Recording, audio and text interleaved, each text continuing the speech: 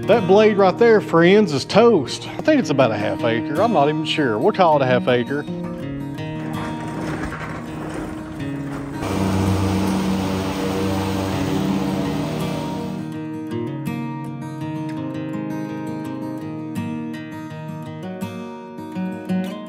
So welcome back to the sawmill, friends. It's a nice day in Tennessee, even though it rained for most of the morning. Now, I wasn't going to do a video today, but I just got a phone call about some logs I got to go pick up. I thought this would be a great opportunity for me to answer a question I get in a lot of these videos from a lot of you new sawyers, which is, where do you get your logs at? Hopefully today I can enlighten you guys, and it may help you out.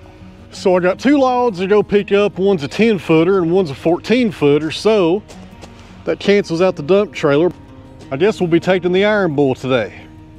And if you're wondering why there's a ramp missing, I had to take that off a few weeks ago to haul that new mower into the farm. I need to put that back on there. I just haven't got around to it yet.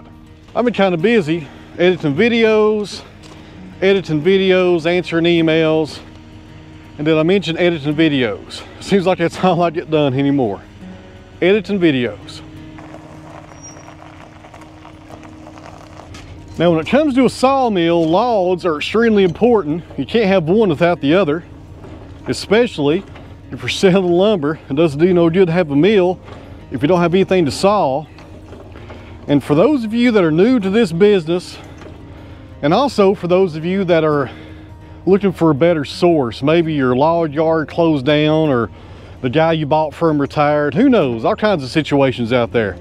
In my career of sawing since 2011, I've went through several different tree sources or log sources, and it still changes every year, it seems like. But if you're just starting out, one of the best sources you can have for logs is a tree service. And a lot of the times, it won't cost you a dime, but always be sure you take them out to lunch or send them a Christmas card with a gift certificate in it, because they're doing you a favor. But sometimes they will require you to buy those from them, and that's just really case-by-case basis. I didn't cross these chains in a video one time. I just forgot about it and overlooked it.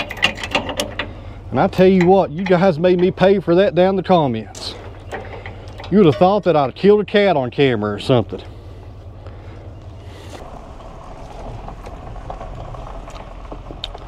So if you guys want to, jump in the truck with me. We'll go grab them. Shouldn't take but about an hour.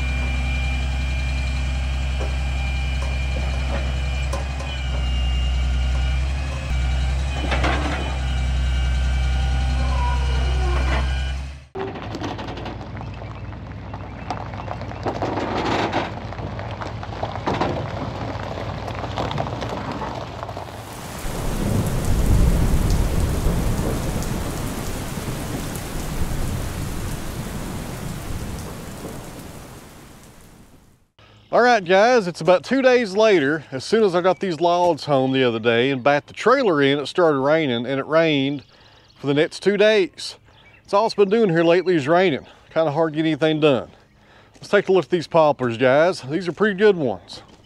All right, friends, so these two logs came from Greg Barrett, my good friend that runs a tree service the next county over.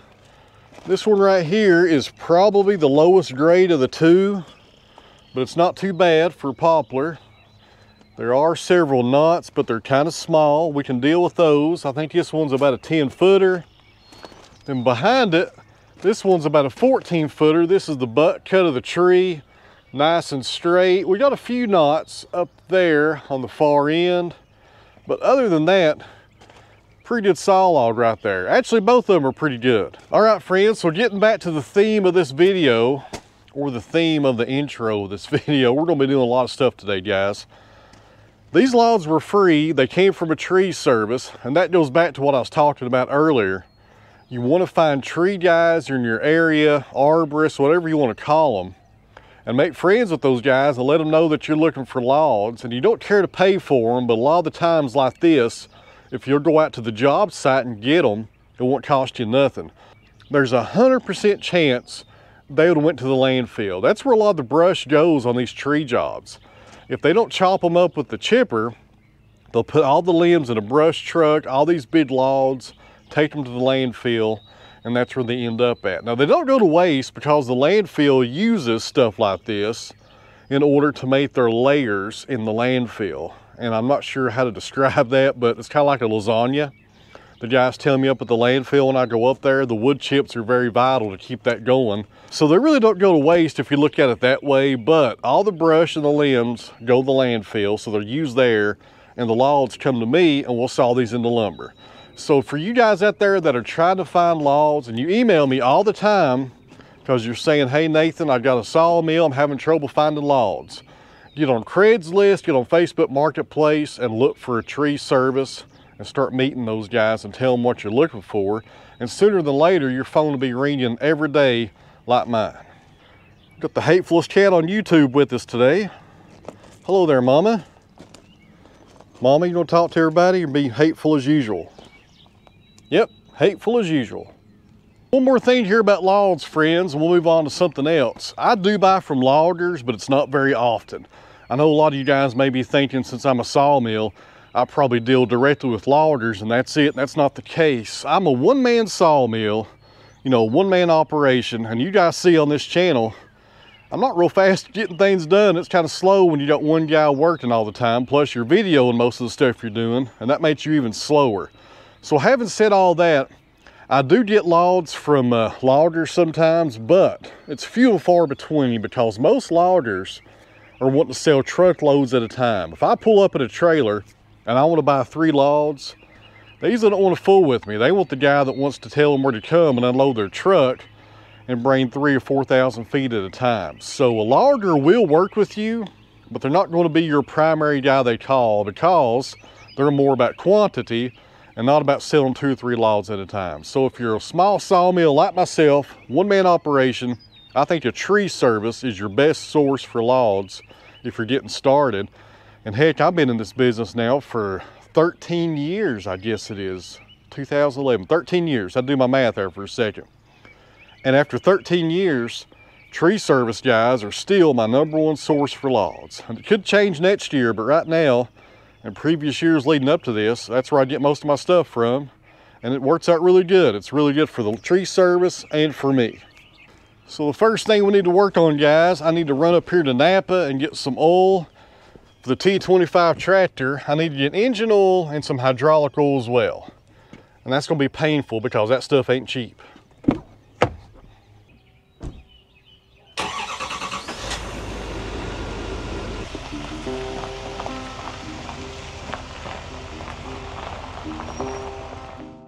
So according to the weatherman, we should have a good week of weather here at the farm.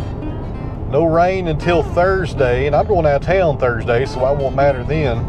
But we got a lot to get done this week, friends. I got 3 good-sized walnut logs that belong to a customer, and they're from the sawmill right now. We'll probably slab out one of those today, and then Dad's coming over tomorrow to help me do the other 2, and to also, more importantly, assist with stacking those up on stickers for air drying. Looks like we are just about to Napa, and they are busy. Most of the cars here are for the feed store. The feed store in Napa is one big building, and most of the time the feed store, especially this time of year being springtime, it's pretty crowded.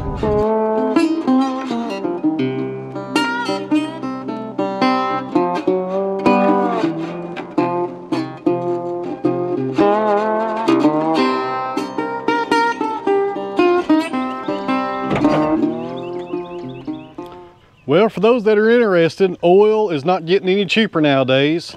5 gallons of this tractor hydraulic fluid for tractors, $86. And a gallon of Rotella, which is about 4 quarts, $22. Ain't nothing getting cheaper. Guys, now we're gonna get the 754 and use the last tech mower and mow this half-acre field real fast. We cut this for hay in the past, but this year, I'm not sure what I'm gonna do with it. Now, this field right here definitely needs some fertilizer and probably some lime. And I meant to do some soil samples back in the winter and send them off to see what it needs, and I haven't done that yet. But I can still do it, there's no deadline on that. But right now, I think I'm just gonna keep mowing it. And we'll probably do some soil testing here in a few weeks and see what it needs and maybe go from there. I don't know if we'll cut hay on this field or not this year. Probably not, but you never know.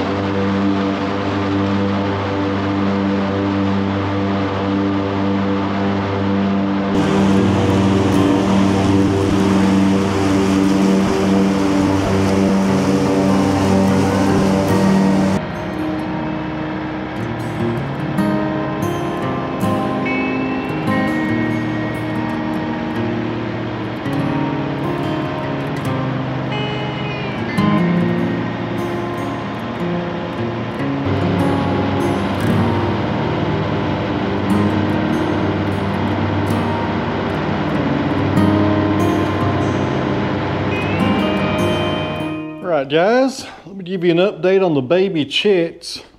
They are growing every day. Hello girls. I would say here in about 3 weeks you guys will probably go outside. Maybe 4 weeks, I don't know. The wife is in charge of all things chicken around here. So I need to ask her, I guess, when we're taking these guys outside. Shouldn't be too long though. They're getting some good size to them. All right, friends, we got this front half-acre mowed. I think it's about a half-acre. I'm not even sure. We'll call it a half-acre. We got it finished up. It looks really good. I also went ahead and mowed that acre in front of the creek where the log splitter is, right below the burn pile. I took care of that as well. But before we head up here and work on this walnut, I need to go over to my other property right across the road and mow 1 more acre in front of the mother-in-law house over there. The mother-in-law house. That doesn't sound right. My mother-in-law's house, the house that I own that I rent to my mother-in-law. That sounds a whole lot better. I got about 1 acre to mow over there, and that shouldn't take us just a few minutes, guys. So let's go knock that out while the weather's nice. Then we'll come back up here to the mill and work on this walnut. You guys hang in there. What else you got better to do?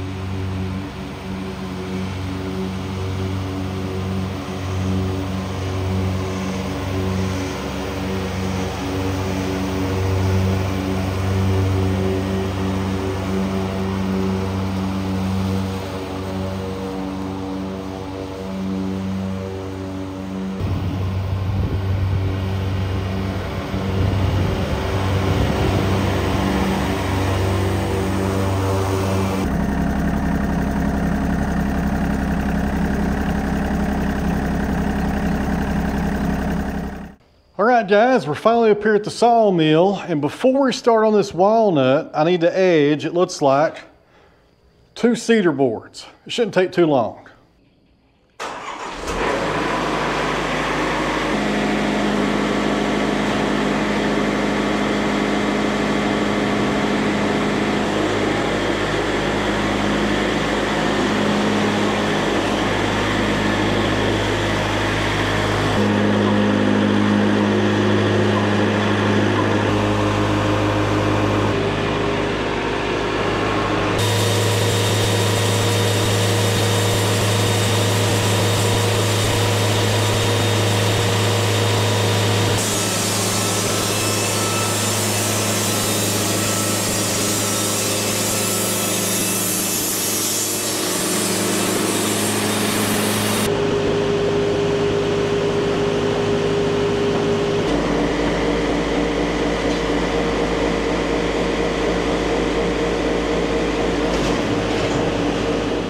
All right, guys, this is black walnut. It's a 10-footer. This is a customer log.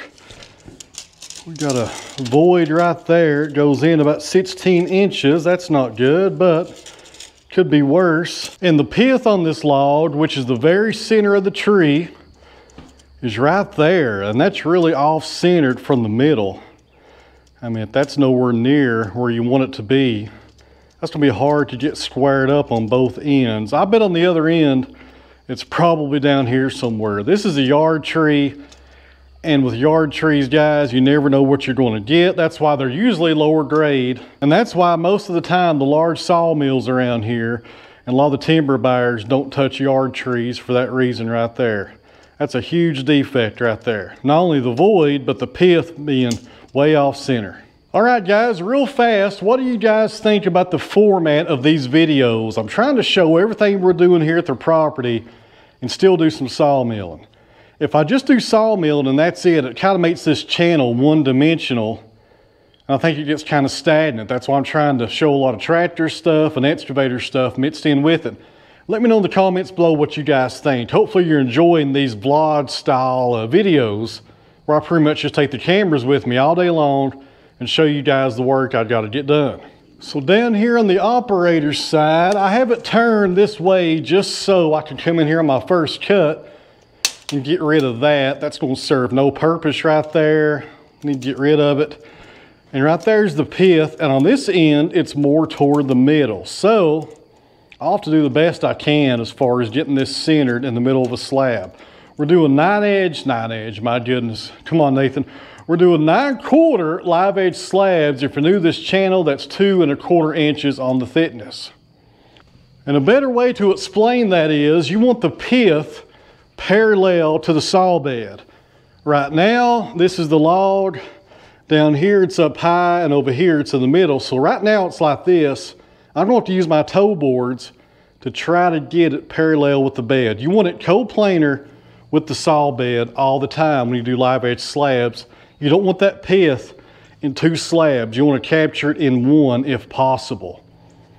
There's been times that, you know, and this may be one of those times where you don't get it captured in 1 slab and you have it in 2 different ones.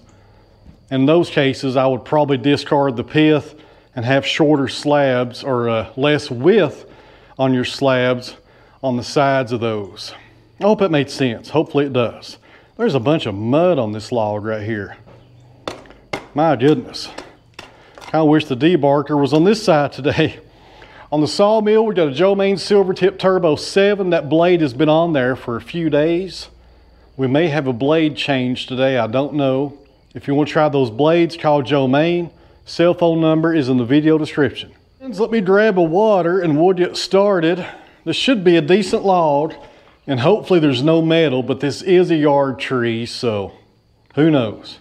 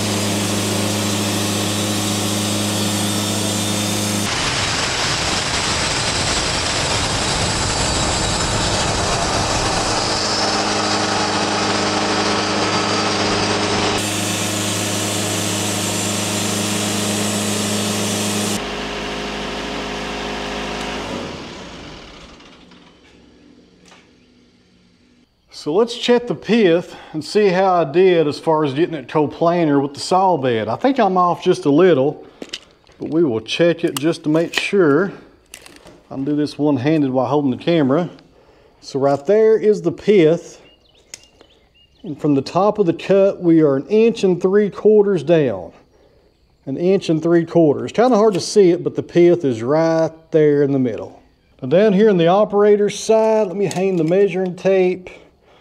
We are about 3/4 inches down. So I'm off about 1 inch.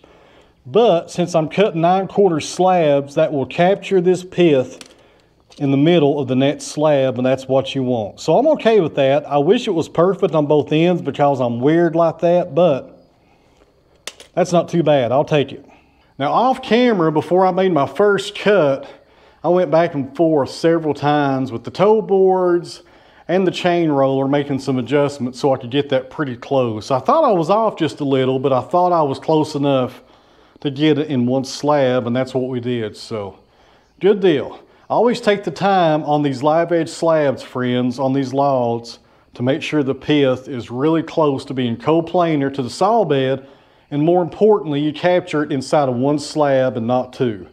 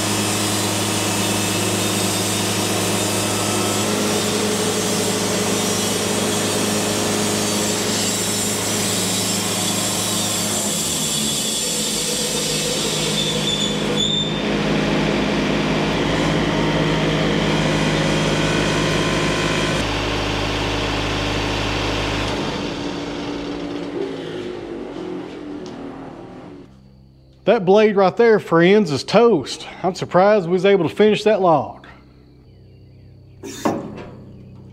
All right, friends, we got that one finished up. We got 6 live edge slabs out of it with a total board footage of 204. Not too bad on a log like that. Now tomorrow, Dad's gonna come help me because we got this monster right here to go in the sawmill. It's another black walnut, and it's about 10 feet in length. And it's a little bit wider than the one we just sawed, and there's a smaller one right behind that one. So Dad will be with us tomorrow, and I will be videoing that. And we'll knock this one open and see what it looks like. That right there should be a good one.